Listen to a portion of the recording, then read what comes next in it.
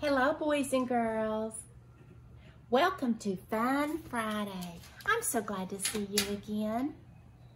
Well, today we're going to do something a little bit differently.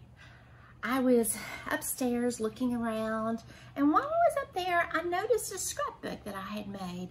And a scrapbook is something that you usually make to document a special time in your life. It might be a special trip, a special occasion.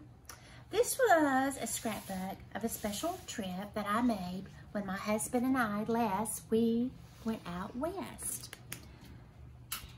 And what I did in my scrapbook, I had made pictures of the different places that we visited, and also I journaled about the trip.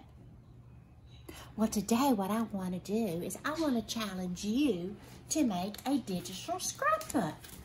During this historical time in our school, this has never ever happened before, where children are no longer allowed to go to school because of this COVID-19. So I was thinking, what can I do to document this? This is something very unusual. So I decided, let's do a digital scrapbook. Here are some pictures that I'm going to put in my digital scrapbook. Oh, this one's a funny one. This is my grandson. He put his hair in pigtails, and this is ponytails. Sorry, a pigtail. He put his hair in pigtails to document the fact we can't get our hair cut during this time. All the salons are closed. Everybody is having to go to the extreme with their hair. He was actually being quite funny, but I thought, oh, this illustrates the fact that we cannot get our hair cut. As soon as the salons are open, he's going to the barbershop and getting that haircut. Okay, this is another picture. This is something that I did during our quarantine time.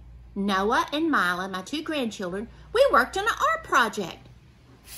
This is one of Mila's art projects. All we did is we used some paint and celery sticks. We painted with celery sticks. And this is what she created. So during the time of quarantine, we know that we can't get out, so we really can't do a whole lot of fun things. You know, like going and visit parks and going to all the different playgrounds and amusement places. But we can do art, so this is something that we did. The last thing that we did is that we played dominoes, played lots and lots of games during this time of quarantine. So I want to challenge you to share some of the pictures that you and your family have made during this time. Now you said, how can I do that? All you have to do is tag Hopewell Elementary School in any of your pictures that you post.